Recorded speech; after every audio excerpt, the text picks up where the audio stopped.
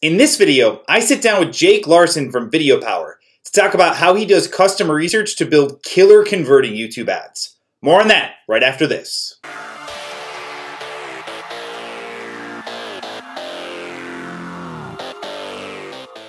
Hey guys, on with Jake Larsen from Video Power. Jake is one of the best YouTube creative minds that I know. I asked Jake to sit down and help us put together a video talking about his amazing audience research process to put together higher performing, as he calls them, unskippable and profitable YouTube ads. So Jake, thanks so much for joining me today, man. Thanks for having me, John. I'm excited to geek out on audience research and YouTube ads with you. Yeah, it's fun. So just to give a little background, Jake and I have known each other for a while. And what I think is really interesting is we both like to focus on the data side of creative. Jake has a creative background, so he definitely is further along in the process of understanding how to put together great content. But I think what's really interesting is, reading your stuff and kind of going through my stuff, we have very similar structures as like how you put together a sales message. And that's because putting together a sales message is kind of proven science, right? It's kind of, there's steps that involve starting with the problem, leading to the solution, the call to action. But I think what's so cool is you've kind of gotten into the weeds to try and put yourself better in a customer's mind using this process. And so I just want to, that's something that I think is really important here is a lot of people try and build a sales message from their own shoes and aren't really getting into their customer's shoes. And I think your process really does a good job of bridging that gap. So excited to let you dive in. I'll let you drive and we'll kind of go from here. Awesome. Sounds good. Well, I think that's a good intro because, I mean, we've been doing YouTube ads for the last 6 years. We've spent like $15 million on ads, and we've been able to show profitable returns most of the time. And it really comes down to like a simple formula, which is like putting the right video in front of the right audience and giving them the right offer. And if you can hit all three of those elements, like you can get a positive ROAS, a great return on ad spend, where you can put $1 in and get $3 out or $5 out. And underlying all of those layers, it's the audience. It's knowing who your audience is. So I want to share my screen because one of the cool stats that we learned, I was at the Google Brand Summit a couple weeks ago in New York City, and they had this guy from the Unskippable Labs team, and he was sharing some stats of what he's learned from watching all of these ads. And can you see my screen right now? Yep. I'll make sure. Sweet. So one of the things that he shares is if a video campaign's not performing, it could be several factors. 50% of the time, it's the actual video creative. And 10% of the time, it's it's targeting. And if you think about how far targeting has come with Google and YouTube and Facebook, like you can pinpoint your exact audience by age, interest, all that kind of stuff. So if the campaign's not working, it's not the issue of targeting. It falls heavily on your creative. So just for those of us right here that are doing math and we say, okay, this is 60%. The other 40%, I'm just guessing that comes down to your funnel and your offer, right? That's kind of the process. What I say is it's 30% chance it's your offer. Mm-hmm. And then like a 9% chance it's maybe the way you structured the campaigns or the pixels or technical setup. Got it. And then 1% I attribute to like time of year. Got it. You're trying to advertise during Christmas or Memorial Weekend. It's not lining up. So that's how I break everything down. Beautiful. But so with that being said, like the video, knowing your audience is responsible under all of those factors. So I kind of want, as far as our formula for audience research, it's like this. We gather survey data. From that data, we create actionable insights, and those insights get written into the scripts. And from there, you have your video production. And if you do all these elements right, you get the right video. So this is kind of how we see this process moving forward. And just to kind of a story is like we've worked with clients who we thought we knew who their customer was, and they thought they knew who it was, and we wasted lots of money on the ad, the creative, and the ad spend, and it just bombed. So like this audience research is like so important to know who your customer is. So I put together 3 tips. I've got 3 tips, 3 case studies to share with you so we can dive deep on this. Tip number 1, actually talk to your customers or your clients. when I first started video power marketing, I started advertising on YouTube. I created a couple of courses. Like the first one was like how to make $1 a day on YouTube. And I remember I wanted to call up the first 10 customers that bought my product. I called them up. I wanted to know all about them. So some of the questions that I think everyone should ask is, one, how did you find out about us? So I call up, his name was Tom. He was my second customer. And I said, Tom, it's Jake from Video Power. Thank you for, trusting us and buying the product. I'd love to know more about you. Do you have 10 minutes? And he was like stoked that someone was giving him a call. Like he was really excited about that. So I was like, yeah, man, for sure. Let's talk.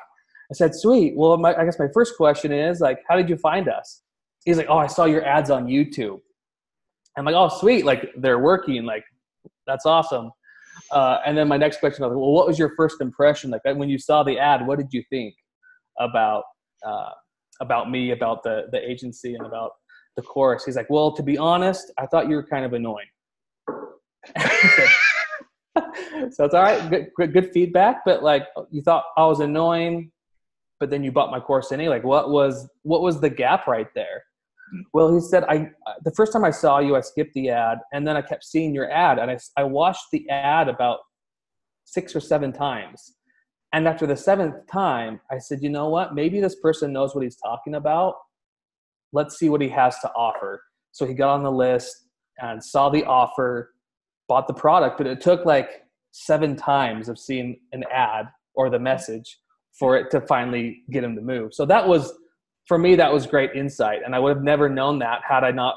You can't get that type of information from a survey or guessing, right? You actually need to pick up the phone.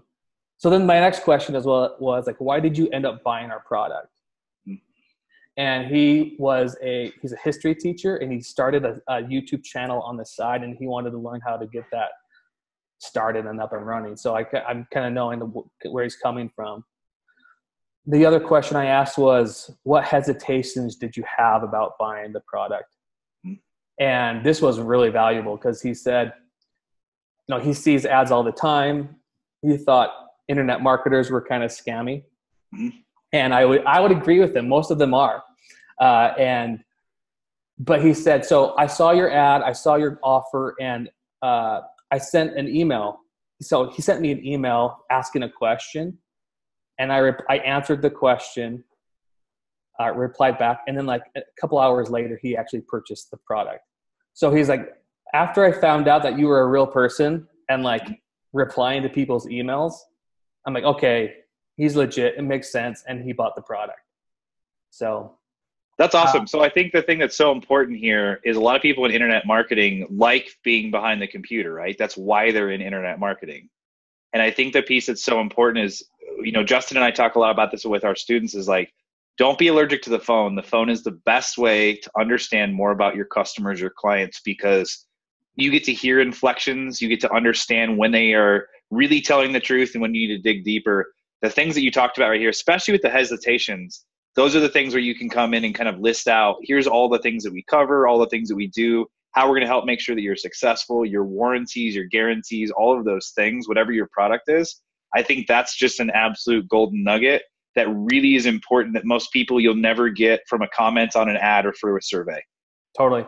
And one thing to add to that, like if you're on the fence about getting on the phone and talking to your customers, there's an underlying fear for whatever reason that is, like you don't want to do that. Replace that fear with curiosity.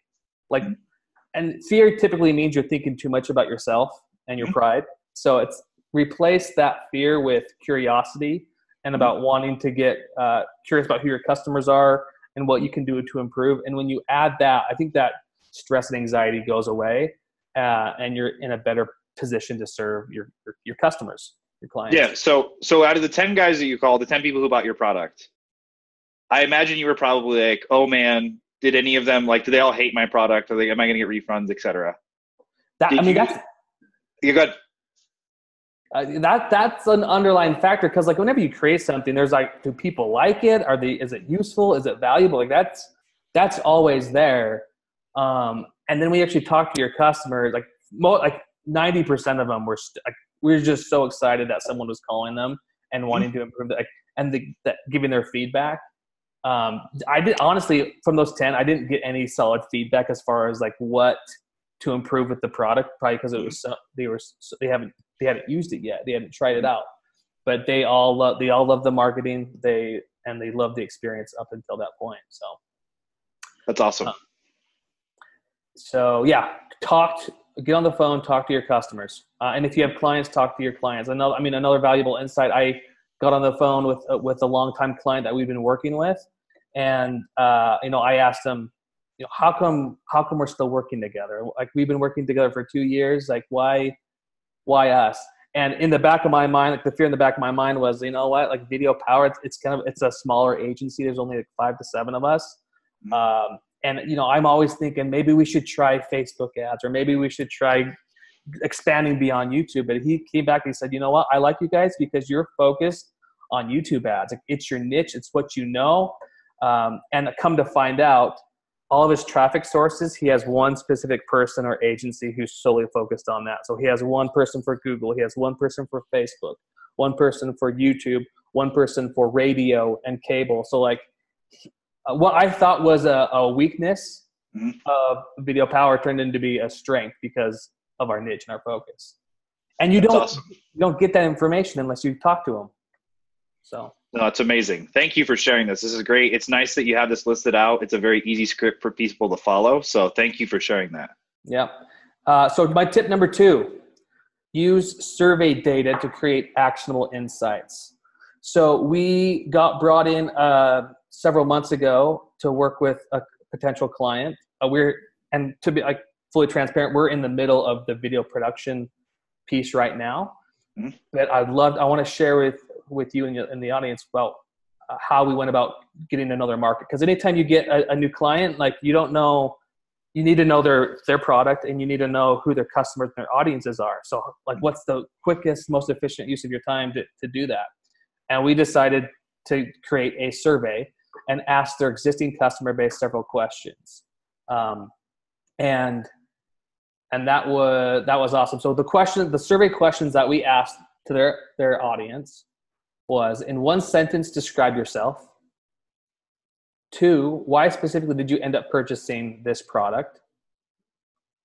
3, why did you choose the brand name over other solutions? 4, list one thing that nearly stopped you from buying this product. And 5, list one thing that you would like to see improved on this product. It was it was a Google survey. It's free. You can create the survey in like 15 minutes. We wrote a quick little intro email to their customer list saying, hey, we're looking to improve the product so we can better serve you guys. Would you mind answering some of these questions? It will take you 5 minutes. So we sent the survey out and we got like 300 responses. So it was we got great responses. And what we gathered was this: 60% of the clients of the customers are professionals in their 20s and 30s. Most of them are female. They chose the product over the competition for several reasons: price, best reviews online, customer service, convenience, quality of product, or the clarity of the product. And you can see how many mentions there were of the reason why they chose it. Yeah. So 3, before moving with this brand name, what were their main concerns? Their biggest one was the fact that it's a new company. It's a startup. It's all done online without someone to oversee the treatment. So it's not like a service. It's more of like an online product. Okay. And they wanted to know if this treatment really worked for them. So to kind of give some context, this product helps improve people's smile. Okay. And so this was the data that we gathered. This is what we had. So this is really interesting to me, just from the perspective, especially when I talk with clients, is everyone likes to talk about how their product is better quality than their competition. I hear that from everyone, like, oh, our supplements are so much better than so-and-so's, like ours are better quality.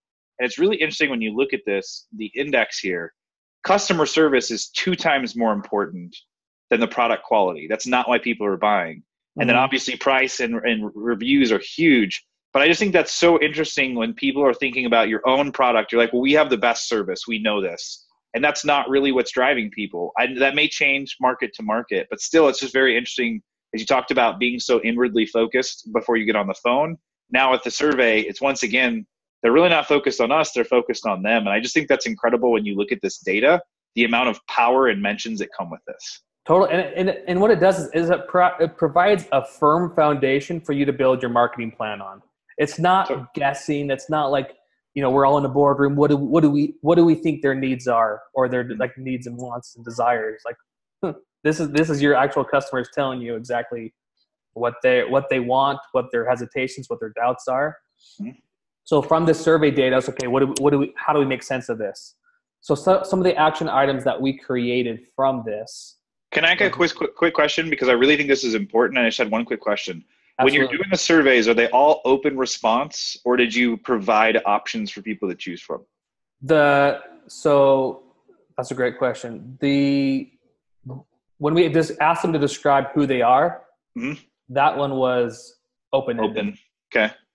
Because they could say, like we did, like, describe yourself. For example, I'm a 35-year-old female, like, mother who is working or whatever that is. With why did they choose product competition over other ones? We came up with the reasons why, and we created like a multiple list that they could choose from. Okay, cool. As far as their hesitations go, the hesitations one, that was open-ended. We didn't provide them any reasons.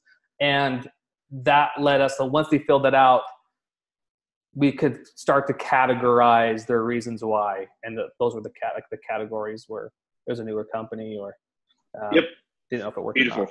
Thank you. That's awesome. Yep. So with the survey data, now it's time we create actionable insights. So one is we knew there had to be a female on the video, since that's the majority of their customers. So focus on women. And by far the most important deciding factor for choosing the brand was price. Mm-hmm. So that, let's make that a focus that we can beat other people's prices mm-hmm. in the creative. And then two, before moving forward with their name, they were worried about the fact that it's a newer company. There mm-hmm. wasn't much information online about them compared to their competitors. Mm-hmm. So really they're looking for credibility. They want to make they're making a big purchase. It's a big investment. So video needs to add to that credibility, whether that's through testimonials or online reviews. So those were some of them. So what we did then was we decided to take, of those 300 people, mm-hmm. We asked some of them to shoot a video sharing their story. And whenever you get customer testimonials, I like to follow a simple framework. I call it the 3 S's: situation, struggle, solution.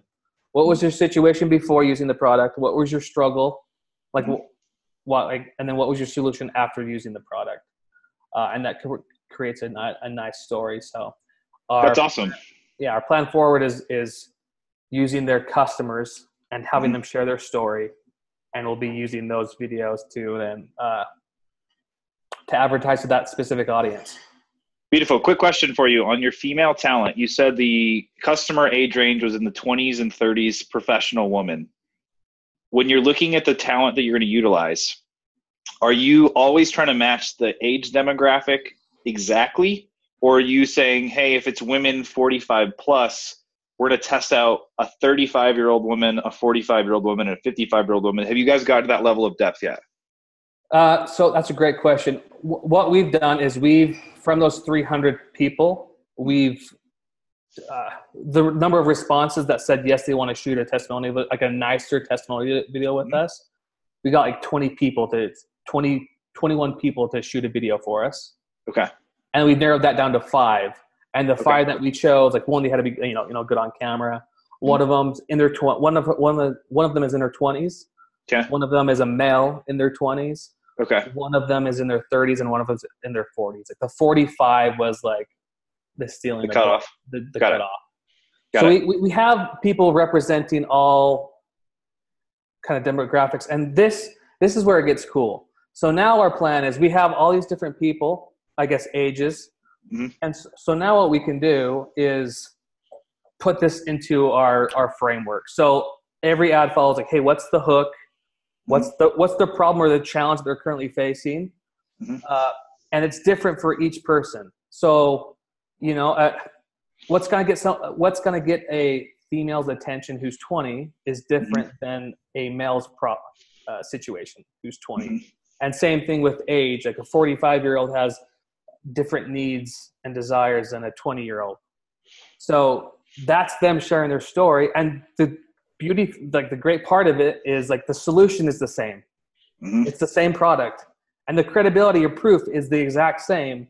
And the call to action is the exact same across all of them. We all want them to go to the website to fill an assessment. And it's the same thing in everyone else's industry. I just got off a phone call with a client who's a business coach. And she specializes in serving 3 different audiences. One is like coaches and consultants. 2 is business owners and entrepreneurs. And 3 are people in corporate. So those all have different problems, but it's the same solution across all 3. So now you have your different audiences. You match them with a specific hook or problem, and then the rest of your video can be the same. Beautiful. So this is a very similar formula to what we do, especially on that top part. We call that the angle iteration. So exactly what you're doing there with your audiences. And this the framework allows you to build the second half once and then focus on iterating those first pieces very quickly, which makes a huge difference. Now, the only thing that's different right here is I added up all the top numbers, the longest video that you have using this formula is 90 seconds. Do you guys stick to that pretty religiously? No, it's I think of this as an accordion. Okay. We've run ads that are like 60 seconds. We've run ads that are like 2.5 minutes. Okay. But we don't say it has to be 90 seconds, but this just kind of gives a framework to use and something to aim for, but it doesn't have to be that. Got it. So just to give a counterpoint, because once again, this is what I think is so cool about YouTube ads. You run them one way, Tom runs them one way, I run one way. My average ad length now is about 4.5 minutes. And it's even getting up to the point where we're running like 8 to 9 minute ads, because once again, it follows the same framework. It's just becoming more of an infomercial. So I think this is really cool. It's just like, how much content can you pack in there and what's going to really help conversion rate? Is it the shorter video? Is it the longer video? Like you talked about the accordion side. I think this is so interesting is once you get everything spec'd out, now you can figure out how much story can you tell and still keep people interested and get them through that conversion point. So this is beautiful. The 5-step framework is beautiful. It works super well. But for everyone listening, know that you can keep it short. And I love the way you guys start with your 60 seconds and you work up. And I think that's that point of it really is more about the message. Don't focus so much on like, it has to be these specific blocks. Focus more on, you have to have these blocks and you have to have them in this order. But the more compelling story you have, it can be 2 minutes, it can be 10 minutes. It really doesn't matter. Yeah. And I heard this example too. I was like, what's the longest ad you can run? And it was 2.5 hours. If you look at the Lego movie is a 2.5 hour ad for Legos. Obviously, I mean, on YouTube, you want to adjust it, but it's as long as you can be interesting and maintain people's attention. And I think too, just to add on to that, a lot of it is, it depends on what you're asking somebody to do. If you're asking them for a lead, like a name and an email, 60 seconds, 45 seconds, 60 seconds. If you're asking somebody to spend an hour of their time on a webinar, that's an hour and a half, or excuse me, a minute and a half. And if you're asking somebody to make a purchase right after the video, that's probably more on your line where it's 4 or 5 minutes. It's got to be longer. It's got to be power packed. And I agree. That's that piece of like, what's the commitment level on their end? That way you can determine the length of creative. But I just think that's so cool. And understand that whichever market you're in, you can build videos that fit based on that level of commitment. But once again, this structure is the most important part because it tells a story in the way the brain thinks, the way we process information. We like the hook, then we introduce the problem. We build up that problem, we get emotional, you introduce the solution, you show the credibility, and then you finally feel ready to take action. Totally. Yep. So that's how we piece everything together. So that was tip number 2. Beautiful. Tip number 3, build the creative for your best customers. So this is one of my favorite favorite videos we've ever done and favorite case studies. I got brought in several years ago to take care of marketing for a product called FanPull. The FanPull is it's a flagpole for your truck. You can fly a full-size flag from a hitch receiver. And the entrepreneur that brought me in, I loved his approach. He created 10 FanPulls because he didn't know if he had a product or not. He created 10 FanPulls, and he went to a local university football game and went to a tailgating party and let's see if we can sell all 10. So he sells 10 FanPulls for $100. Boom, he's like proving the concept. So now I got brought in as a marketing partner, and how do we go about selling the FanPull? And again, our internal discussion, who's going to buy a FanPull? Oh, duh. People who watch football, like football fans, because that's what's been validated.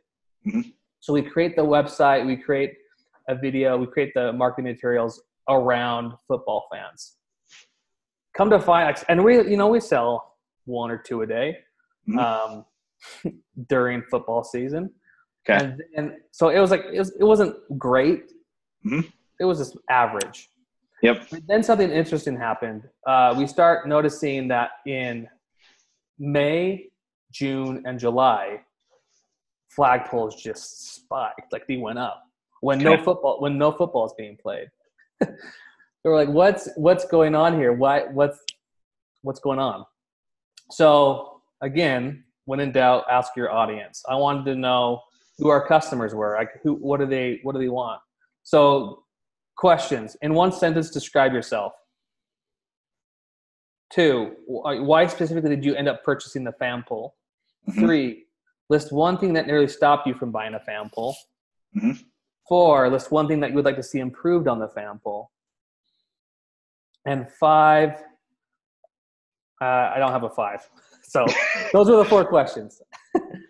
So, and my goal here was, okay, these are the 4 questions. Whatever they reply back, we are going to build a video around this. Whatever their answers are, this is who we're talking to. So the responses we got back were awesome. Here's what they had to say. I'm a 22-year-old who drives a Ford Power truck and loves God, America, Texas, and guns. Number 2, I'm a 70-year-old who belongs to the Patriot Guard Riders and bought a FanPull to fly my American flag. 3, 25-year-old male with a 2015 Chevy Silverado, and I love America. You can see a pattern emerging here. Right? And my last was my favorite one. I bought the FanPull to fly the American flag and piss off liberals.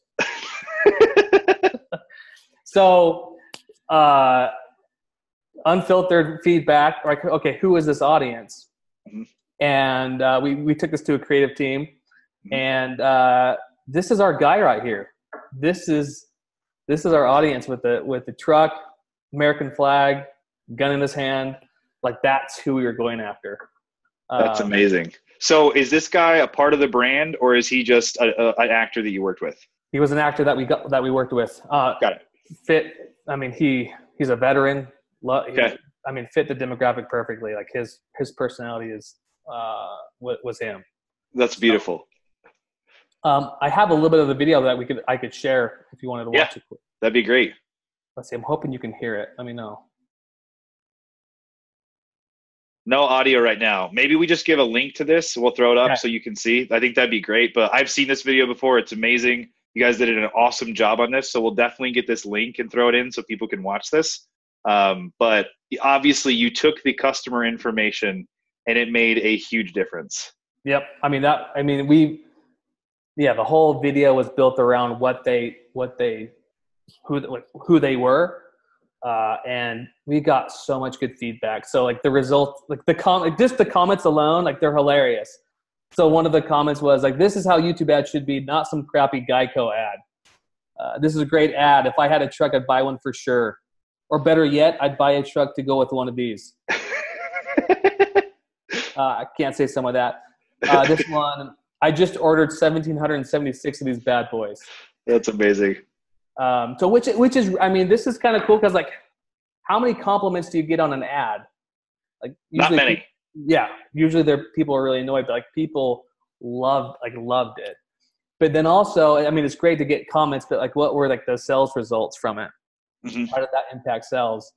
And overall, we ran them on both YouTube and Facebook. Mm-hmm. Overall, we got around like 180 ROAS, 180 return on ad spend. Remarketing audiences did really well. We did for cold traffic on Facebook. We targeted truck owners plus conservatives. Okay. That crushed it. That did 300%. And then truck accessories and flagpole for trucks, like the keywords on YouTube, those ones did really well. That's beautiful. The coolest part with this one is the impact that it had, not on Facebook and YouTube, but like on organic traffic and direct traffic. Yep. So people watched. So I mean, you could see like we could increase sales on our website by 200%. The direct traffic increased to almost 400%, and we also sell the polls on Amazon, and that increased by almost 200%. So what was going on is people would watch the ad on YouTube or Facebook, and they see it's branded fan poll and fanpoll.com. They pause the ad, they open up a new tab in the browser, and they either Google fan poll or they go straight to fanpoll.com. Mm-hmm. So, I mean, and that we've seen that happen, not on this case study, but like we've done brand lift surveys for some of our clients where we can see the impact that YouTube ads have across Google and direct, like branded Google search terms. And it increases search terms by like 300%. So like, and that you don't see that impact, directly within Google. But yeah, so for those of you watching this, if you've never heard I talk about isolation experiments, I will put a card in this video so you can go check that out. But essentially we go through and put together a scenario where we isolate and only put together certain brand terms inside of the video to push them to a specific website. So that way, if you're already promoting on a channel like a Facebook, you've got stuff going, and it's kind of hard to see the extra sales coming in through your organic or direct traffic. This will be a really cool way for you to go through and set up an experiment to help you actually measure that. For sure. So, I mean, that was, those are the 3 tips. Talk to your customers, gather data from survey tips, and then 3, build the creative around your audience, around your your customers. And again, that just builds the whole campaign on a firm foundation. You know exactly what you're creating. You're not going to waste your time. You're not going to waste your ad spend dollars. Like, you know exactly who you're talking to. That's beautiful. So thank you so much for those tips. One more thing I wanted to ask you is, how are you continuing to conduct surveys as you're growing out the brand? Do you run this once a year, or do you kind of stick with the beginning and then you kind of focus on just continuing to grow across the different channels? Beginning for sure. The only other surveys that we'll do after we launch are brand lift surveys. So, okay. When we follow this formula, we see good results. We're able to hit the cost per customer. Like that's usually the goal with the ROAS. And then from there, sometimes we'll tweak the creative, we'll tweak the call to action, or if we'll shoot different variations of the intro or the hook, we can tweak that a little bit. And then testing different audiences. But like, yeah, we don't do follow-up surveys because we already did that, but we do brand lift surveys where we can see how it impacts impacts the brand or it impacts their search results. Totally. So the other question is, when you're going through and you're shooting your creative, did you guys do one cut? Do you have it shot in different ways so you can go piece things together? How many versions did you put together so people can kind of understand, once you have this good information, you probably still need to test at least a couple things. So how did you guys go through that process? Yeah, so we have the 2 biggest things that we would test on our end would be like the hook, like the intro, and then the call to action. We don't really test a lot of like different variations of like the solution or different variations of the credibility. But like we'll just tweak. So what we have rolling out with this client that we're working on, we'll have the 3, or I guess 5 different customer interviews, and we'll and we have it shot in those blocks, and the creative team is on board, so they know exactly how to edit it for those blocks. And then we'll test two, maybe three hooks or variations of the beginning part or the call to action. But for the most part, yeah. I mean, that's how we go about it. That's beautiful. So Jake Larsen from Video Power, one of the best YouTube marketers I've ever met. Thank you so much for sharing this. This is an amazing process. It's really cool to see you talk about this and really how it's helped you in your business. That's the thing, is it's cool when someone talks about a process, but when you actually use it and you can show the results, that's what really gets me excited. So thank you for doing that. If people need some help with YouTube advertising and they would like to work with you, how can they get in touch and figure out if they'd be a good client for you? For sure. I would go to videopower.com. We have a bunch of resources on there. We have, an application process where you can kind of get to know your business and have like a strategy session with you to figure out how we can help you grow your business and influence with YouTube ads. So happy to support anyone who comes our way. Awesome. Well, thanks so much for the time, man. I really appreciate it. I know you got a big team and a growing family, so appreciate having you on, and we'll chat soon. Awesome. Sounds good. Thanks. If you found this tutorial helpful, make sure you click on the subscribe button on the screen right now. Also, if you'd like to join the Daily Edge and get the daily dose of what's working in paid traffic and tracking, you can text Daily Edge to 44222.